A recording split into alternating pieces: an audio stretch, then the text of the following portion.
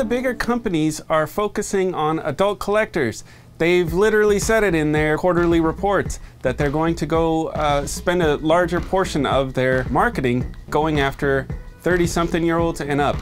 What we're doing differently is wanting to build original IP from scratch, just like the stuff we all had when we were kids.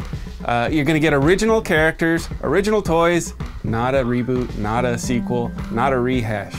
There are a lot of competing products out there to get kids' attention. We're putting a lot of effort into actually talking to kids and saying, hey, what do you like? And we talk to kids that like action figures. And we know that what we're gonna do is gonna work because we've tested the heck out of it with kids and with the collector's market. So yeah, the kids today, they still play with action figures. They love action figures. There's a new superhero movie every month pretty much. We said, hey, would you like something new? And they overwhelmingly said yes.